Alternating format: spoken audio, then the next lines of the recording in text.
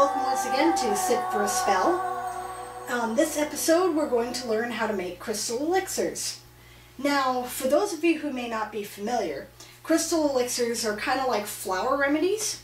They're distilled water that contain a small amount of a particular mineral. And for those of us who are interested in the different metaphysical qualities of crystals, different crystals, regardless of their mineral content, have different properties. So it's really easy and it's a very straightforward, simple process, and I'll show you how to do it. So let's go into the bathroom. So first, when making crystal elixirs, you take your crystal and you put it in a glass jar or bottle of some kind, which you should probably make sure is thoroughly sterilized. I'm going to show you how this is done with this one, which, see, I've done all the other ones there, but that is tiger's eye that I'm going to be using there. And you fill that up with water. I'm just going to use my tap water because it's nice and clear and clean, but you may wish to use distilled water. Remember, you are going to be drinking this.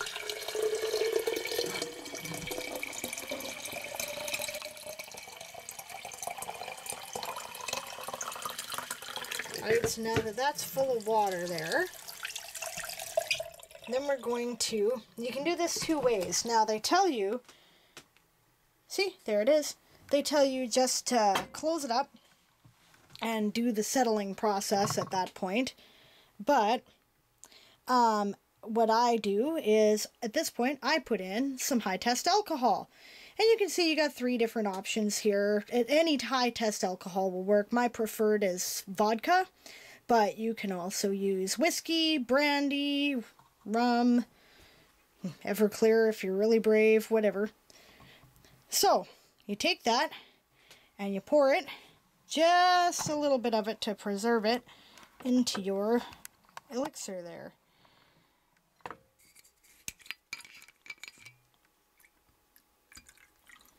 And then what you do is, for 1/2 cycle of the moon, so you either start at the full moon or the new moon, you seal it up and you sit it on a window ledge or something like that until the next moon. So this is just the full moon now, and I'm going to sit these out on a window ledge until the new moon.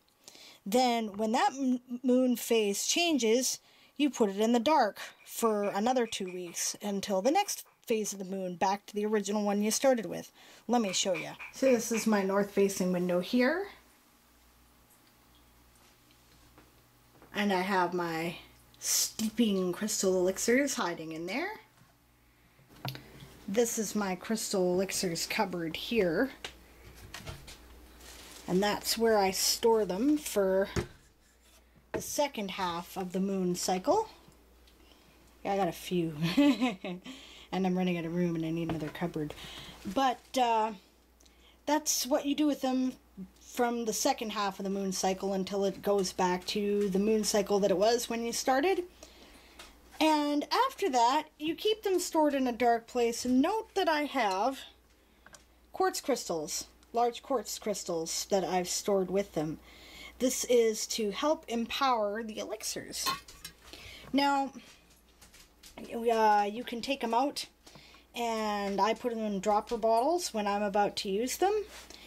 And then you take them like flower remedies, 4 drops under your tongue a couple times a day, depending upon your purpose. And thanks for joining me for Sit for a Spell. And we'll see you again in a couple weeks. Merry me.